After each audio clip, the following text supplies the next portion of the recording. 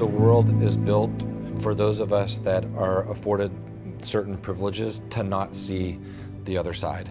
We don't like to talk about it, we don't like to admit it, but the color of your skin matters. The socioeconomic class you're born in matters. The part of town that you're born in, the resources you have access to, they matter.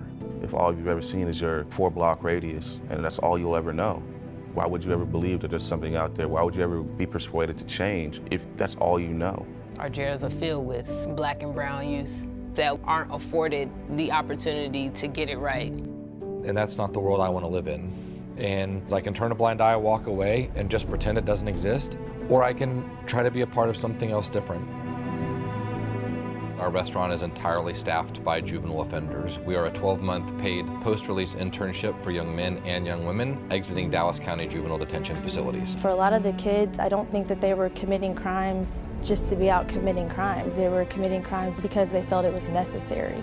They were hungry. They needed clothes. Their little brother needed medicine. They know how to live and they know how to make it in a world that a lot of people wouldn't have to live in. Yeah, it's a lot of kids and teenagers out there that need this second chance, that need this support system. People that believe in them when they don't believe in themselves. For so long, everybody has told them, no, you're not going to be successful. No, that isn't in the cards for you. And so to have somebody to be contradictory to that, not just saying, hey, you've got this, but we've got this, because this isn't just you.